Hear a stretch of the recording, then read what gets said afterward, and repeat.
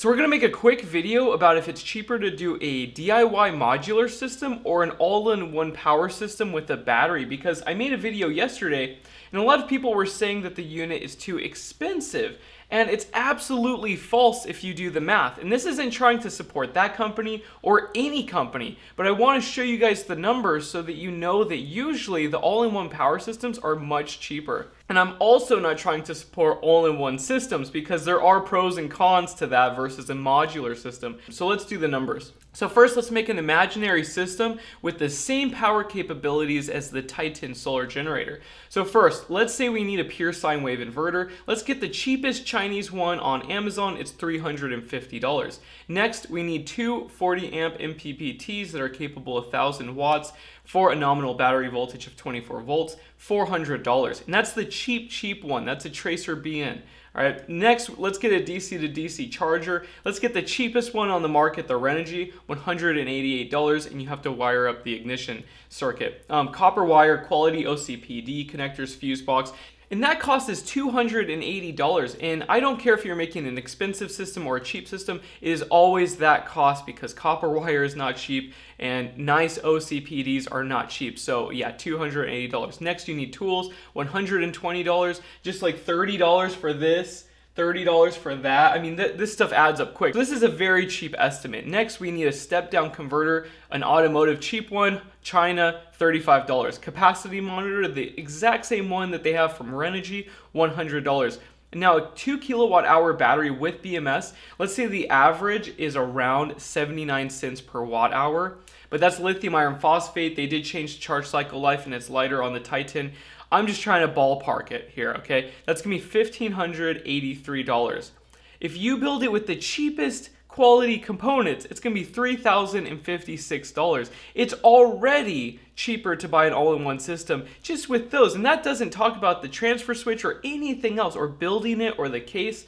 Now let's take this estimate and use higher quality components like Victron and nice inverters. So first, pure sine wave inverter, $600. These can be upwards of $1,000 for a 3000 watt continuous. So $600 is still cheap. Okay, I'm gonna expect that you're getting a Victron on sale.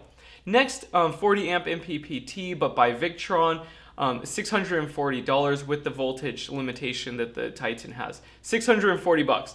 Next, $350 for a Sterling or a Red Arc or another battery isolator that is higher quality than the Renogy with, you know, a voltage sensitive relay and so on. Copper wire, quality OCPD connectors, $280. Tools, $120. This could easily shoot up to $200 or $300. I spend hundreds of dollars myself on wire and tools. It's crazy. Next, step down converter, just a cheap one, $35, capacity monitor, $100. And now a 2 kilowatt hour battery, let's say we get the Victron one, or like a Simplify, that's gonna be around $2,200 for 2 kilowatt. We're gonna spend $4,325, and the all-in-one power system by Titan is only $2,900 with that one 2 kilowatt hour battery pack, and you can scale it. It is absolutely cheaper to buy an all-in-one system. This also applies to MPP all-in-one systems that do not have the battery, where it has an inverter, a charge controller, an automatic transfer switch. Those are always cheaper as well compared to buying the parts yourself. And even though all-in-one power systems are objectively cheaper, there are downsides, okay? I understand that there's downsides compared to a modular system. If you get the highest quality component, like inverter and transfer switch and stuff like that, of course, you're gonna have some really great stuff. You can swap out parts and each part has a warranty, but I just wanna drive home the point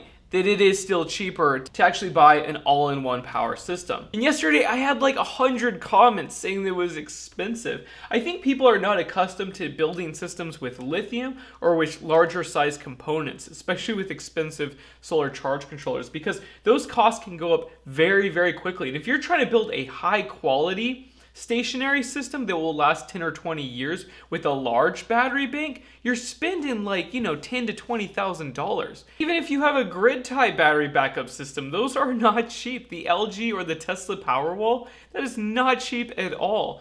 So those comments really confuse me. I just want to know where you guys are getting your numbers from. If you guys disagree with something that I said in this video, please write it down below. If you do not agree with the math that I did, any of the estimates, please let me know. I'm also working on another video. This is a Jackery torn apart.